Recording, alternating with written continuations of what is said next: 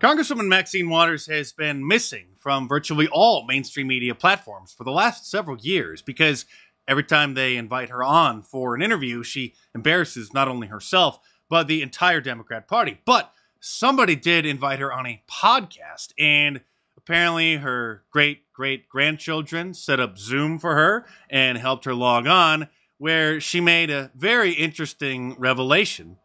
As a member of Congress with people, who evidently had a racist attitude. And recently one even confronted me in a restaurant. And they don't say racist things, but what they say is they don't like something I said. They don't like a position that I took. But that, if you were not Black, you would not be approached that way. They probably would not.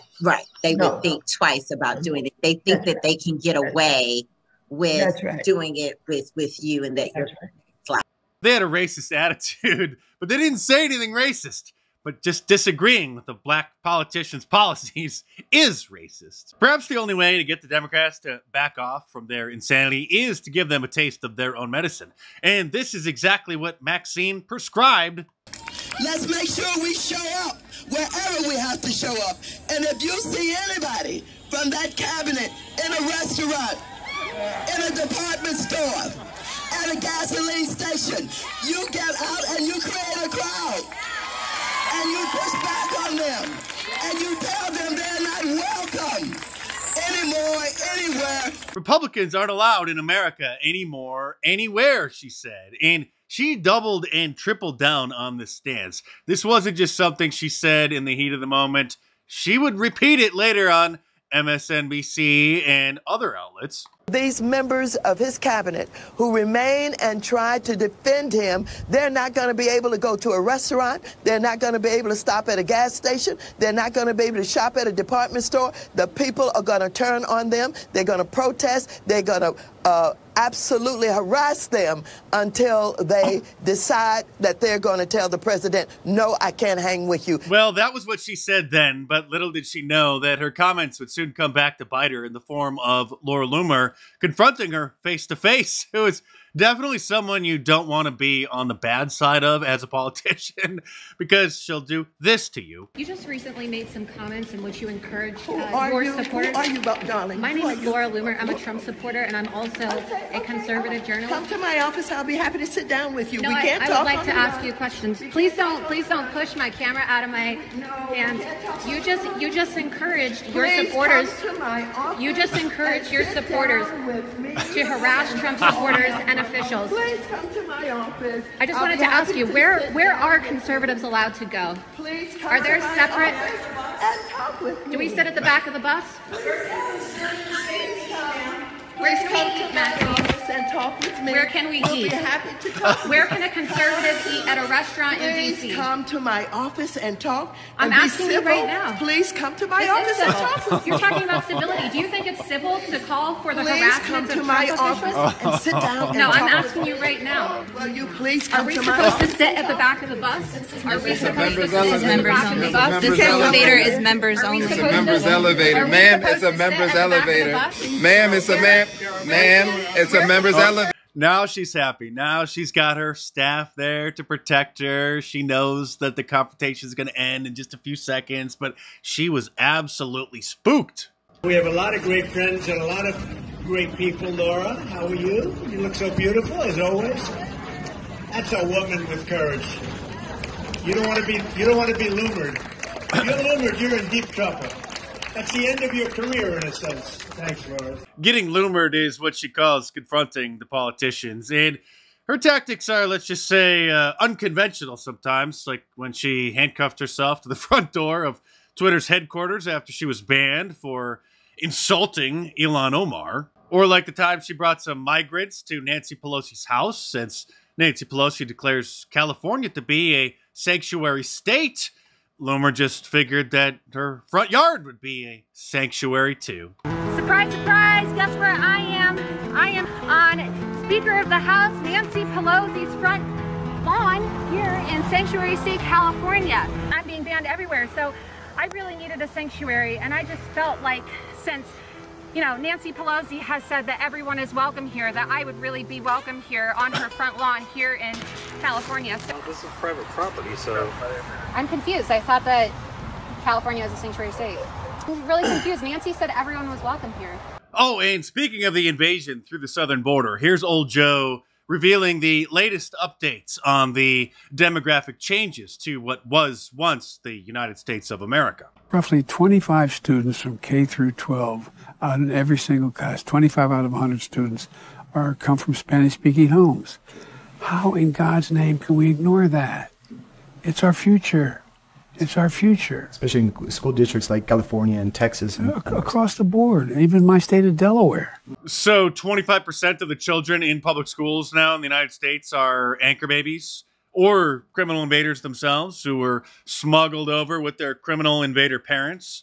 And that's our future, old Joe says, living in a country where quarter of the people living around here don't even speak our language. As the great paleo-conservative, real conservative, Pat Buchanan wrote in his 2002 book, The Death of the West, uncontrolled immigration threatens to deconstruct the nation we grew up in and convert America into a conglomerate of people with almost nothing in common. No history, heroes, language, culture, faith, or ancestors. He goes on to say millions have no desire to learn English or become citizens. America is not their home. Mexico is, and countless other countries down in Central America, and they wish to remain proud Mexicans. They have come here to work, he said. Now, this is over 20 years ago when they actually did come here to work. Now, they're just coming for free stuff. Rather than assimilate, they create little Tijuanas in U.S. cities, just as Cubans have created little Havana in Miami. With their own radio and TV stations, newspapers, films, and magazines, the Mexican Americans are creating a Hispanic culture separate and apart from America's large culture. They are becoming a nation within a nation. Of course, the same thing is happening over in Europe. It's all part of a plan you're not supposed to talk about. But occasionally, sometimes people just can't help but air their grievances about the situation that they find themselves in, like this newscaster over there in England. Such an important issue for me because I've been living in London for 10 years. I've also lived in multiple other countries around the world. Never before have I felt as unsafe as I do now. When I walk down the street, I'm increasingly being leered at. I'm increasingly being followed like I'm going around the souks of Morocco. And it's not, visibly to me anyway, people who were born and bred here. It's not white people, of course not. It isn't. And you know, it's very difficult because we're not allowed to talk about it because, oh my gosh, you know, that breaks taboo. Oh, you know, you're a racist if you say this. I'm sorry. A lot of women going about their daily business feel that their safety is being directly threatened by people who are coming from different cultures. And this needs to be discussed because I've had enough. All my other female friends have had enough. When I put this stuff online, the number of comments online from other women saying they've had enough and saying thank you for talking about this. Which reminds me of this interesting factoid from USA Today, where they compiled a list of the best and worst things about all 50 states. And in Maine, they found that the best thing was that it had the lowest crime rate of all 50 states. Ranks the safest state in the country. The worst thing they said, however, can you guess? I'll give you one guess. The worst thing that it's the least diverse. According to the latest census data, 94.4% of Maine's population is white. But we're in an era where noticing patterns will get you called a racist or an anti-Semite. So this interesting factoid is presented without comment. So is this embarrassing clip from MSNBC where they interviewed a bunch of undecided voters. And, well, things didn't go exactly as they had hoped. Undecided voters were also asked how they think President Biden is doing on the economy. Take a listen. I think he's been absolutely disastrous for the economy. I agree. Raise your hand if you think President Trump's policies on the economy would be better for your family personally. Raise your hand. All right, so that is everybody. But a certain and sizable demographic in America will never be happy with enough free stuff that they get from the government. So Democrat Congresswoman Jasmine Crockett from Texas is proposing that instead of paying black people reparations, which, of course, we already have in the form of welfare and countless other social programs that we've been paying for generations and generations to try to make them happy, she is proposing that instead of just giving them free money in the form of reparations, because, well, most Americans roll their eyes and ridicule anybody who takes that proposal seriously, she is recommending instead that black people just don't pay taxes. Just this past week, I saw, I don't remember which celebrity, but it was actually a celebrity, and I was like, I don't know that that's not necessarily a bad idea. Well, celebrities know what's best.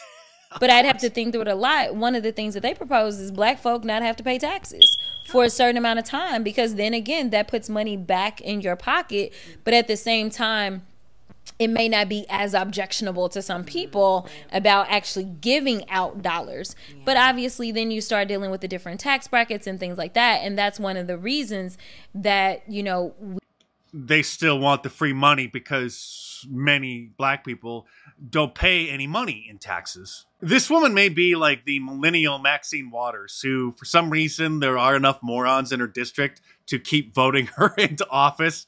And what better place to get your ideas for new legislation than from celebrities? And there is a Celebrities Know What's Best shirt in my online store at markdice.com. And I did finally add a couple new colors for the Christ is King shirt.